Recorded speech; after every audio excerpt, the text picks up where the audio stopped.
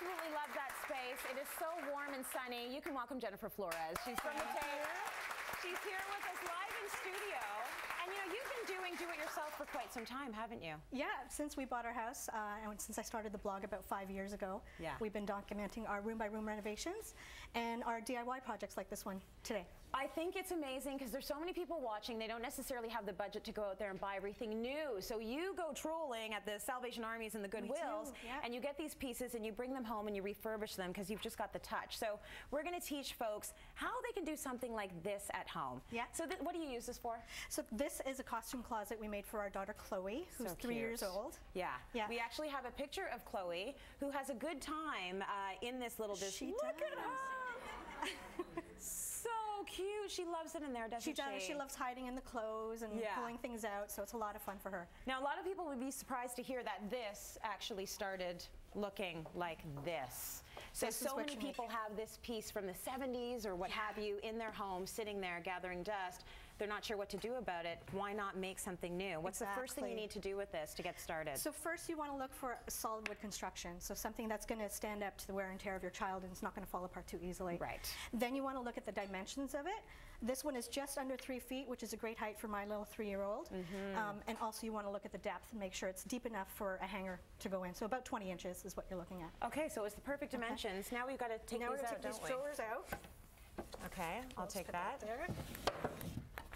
And I'll take that. And the last one. It really takes an eye, I've got to say, because most people would look at this and they say, okay, well, what am I going to do now?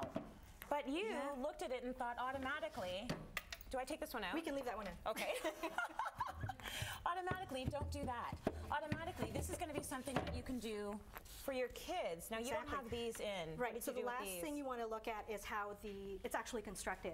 Okay. And you're looking at these drawer glides and making sure it's not part of the frame, that you can easily remove it. So I've popped one off over there, and there's a little bit of patching that needs to be done. Not a lot of work. It's just a little rough. So that's right here. And how did you do the patching? So you're just going to use a spackling compound, and this one is called DAP, and very easy.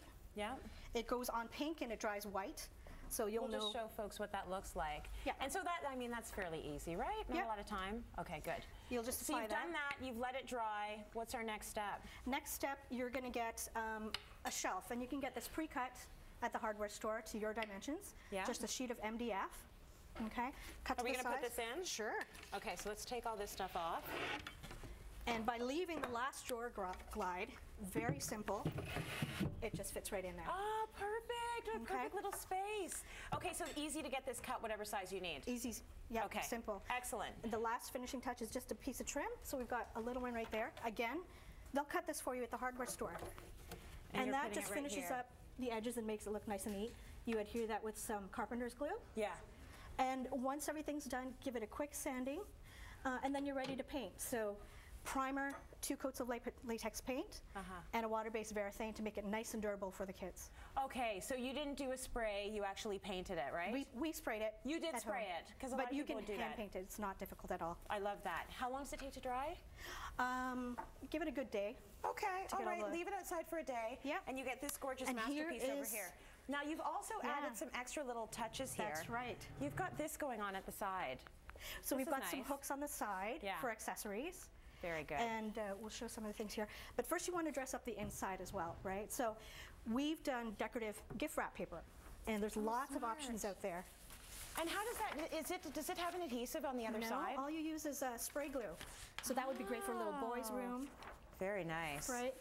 All different patterns here. Pick their favorite colors. Oh, that's great. Right? Yeah, I love it. Okay, so did she help you pick? Because you picked a good one. She didn't, actually. She did not. That's okay. Well, it's her favorite color, so I picked that one. She loves yellow. Yeah. You can use anything, really. Scrapbooking paper. Oh, little ladybugs. Remnants of wallpaper. Yeah. Just adhere that in there. Okay, so now let's dress it. We got to put some costume stuff in here. This is the fun part. So here is a great little mirror. This will go on this side. Okay. So she might want to see herself, how she looks in her different costumes. And then you've got all sorts of little bumblebee costumes and all her boas and all the fun stuff. Oh, look at this. Can I try this on a little bit later? No, I guess not. Okay. Pass me that. Oh, so cute. Superhero cape. This is why I wanted a girl, everyone. Oh, so adorable. Little tutus. Oh, I am going to try this on, actually. Love that. And your feather boas. Oh, and a little boa. Fantastic. And then you can do this on that side. You can hang up some neckties. Very fun. Some necklaces. Because, you know, you need to dress up with, like, however you want. There you go. And some necklaces. Okay, good job. I'm impressed, Jennifer. Good job. Simple, easy. Fantastic.